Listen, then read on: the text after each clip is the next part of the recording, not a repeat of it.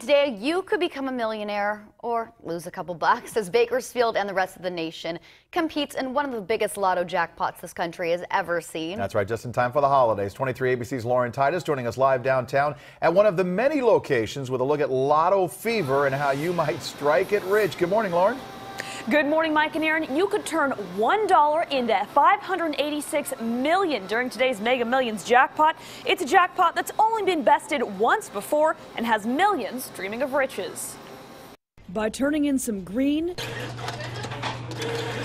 you could have the golden ticket to tonight's second highest Mega Millions drawing in the history of the game. The only one to top this behemoth was a $656 million prize last year. The chance at a rags to riches fairy tale has people coast to coast ignoring those Christmas bonuses they usually rely on. Every day would be Christmas for the rest of our lives. And focusing on the numbers. But experts say the odds might not be in your favor. We have gone 21 drawings now since October without having a jackpot winner. You've now got a 1 in 259 million chance at the $586 million prize, but hey, somebody's got to win. If you're not in it, you can't win it. If no victor is named by Christmas Eve, officials say the jackpot could jump to $1 billion, and at least one person already has their escape route planned out. First, I would pay my tithes, and after that, me and the family would disappear from everyone.